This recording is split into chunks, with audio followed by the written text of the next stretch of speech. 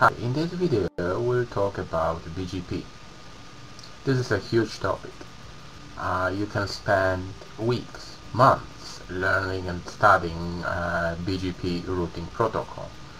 What I want to do is to record a video to be some kind of an introduction to BGP, to show you what this is all about and where you can find it in your organization.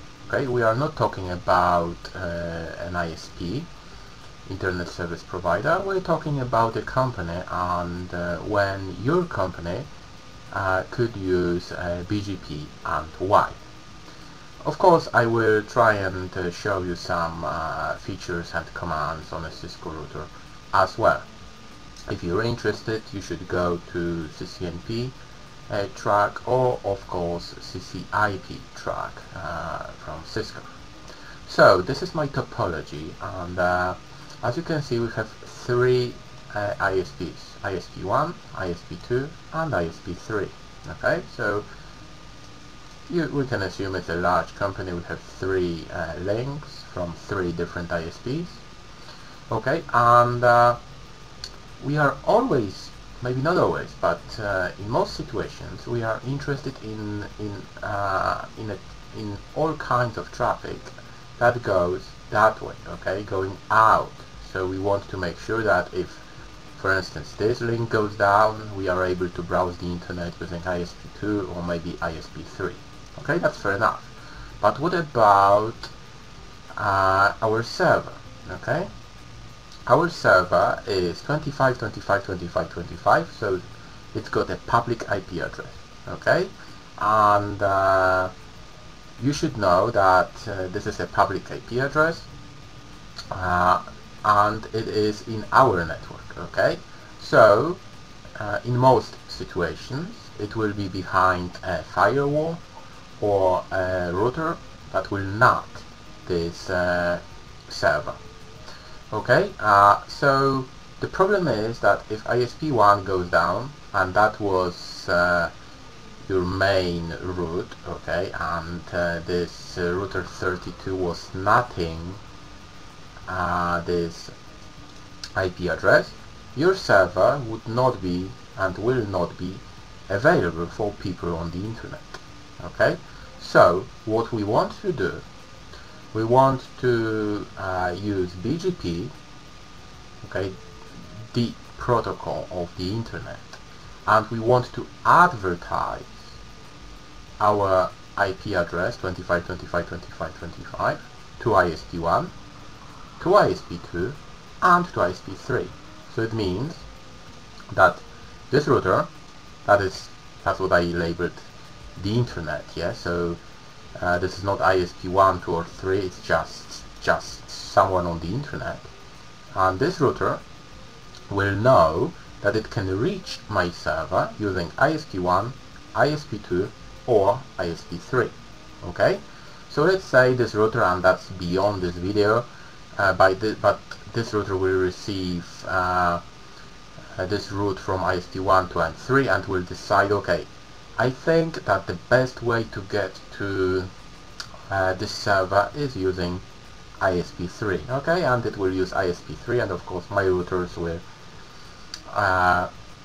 make sure it arrives at router 17. Okay, if this link goes down, router 9 will figure it out and will say, okay, this router is down, so I should go that way. Okay, without BGP, if this link goes down and that was your server, that was the IP address that you decided to use, this server is not available for anyone on the internet.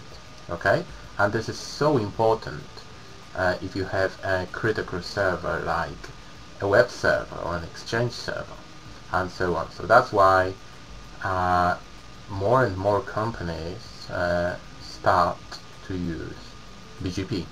Okay, so let's take a quick look on this router. Okay, so this is router 9. Okay, show IP BGP summary, that is your favorite command. Okay, and it's very similar to OSPF or EIGRP. BGP will form neighbors. Okay, and we can see 3 neighbors. We can see ISP1, ISP2, and ISP3. Okay, so you can see 15, 16, and 17. Okay, so let's try and do show IP route. Okay, and we can see that it's here. Router 9 decided to use ISP3 to get to my server. Let's make sure we can ping it. Yeah, fair enough, we can ping router 17. Okay, now this link goes down. Okay, so router 9 does not have a connection to ISP3 anymore. Okay, let's try and do show IP route again, and this route is still there. Okay, let's try and do show IP route again, and this route is still there. Okay, there is nothing wrong with this configuration. BGP is slow. Okay, it's not like OSPF or EIGRP that it will figure out that this link is down and will try and find a new path straight away. BGP is slow by design. Why?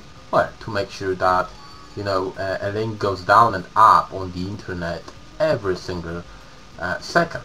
So these routers cannot freak out and say, oh, let's try and find a new path. Okay, so this router will take its time, will wait, maybe someone will just plug this cable back or something, and you will see in a few seconds router 9 will report that a BGP neighbor is down and will try and find a different route to server 25.25.25. Okay, show IP BGP summary. Okay, we can still see that router 9 thinks that there is a neighbor at 17.17.17.1. Of course, we are not able to ping 25.25.25 anymore. Okay, let me pause the video and I will come back to you in a few seconds. Okay, I'm back. It took about 20-25 seconds, and router 9 reported that BGP is down. Okay, so it will try and find a different way to get to server behind router 17. Show IP route. Okay, and fair enough, we can see that it decided to go via ISP2. Okay, let's try and ping. Okay, and we can ping our server. Okay, so can you see what has just happened? Okay, this link is down. Okay, but router 9 managed to find a way to your server using ISP2.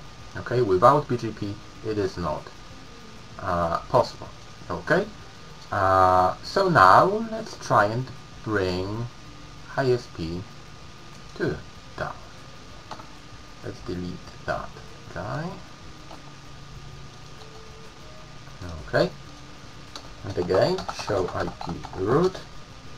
You will see that this link, this route is still in the routing table. Okay, and again it will take some time for router 9 to figure out, oh, my neighbor is down and I should try and find a different way to get to server 25. Okay, so again let me pause the video and I will be back with you in a few seconds. Okay, and we're back. Router 9 reported BGP neighbor is down, and in the routing table we can see that to get to 25 I will use ISP1. So let's try and ping. Okay, and fair enough, we can get to server behind router 17. Okay, if you're interested in BGP, I encourage you to go and study, because it's really interesting how BGP works, and thanks to that you can access all websites, including YouTube that you're watching at the moment. Thank you very much.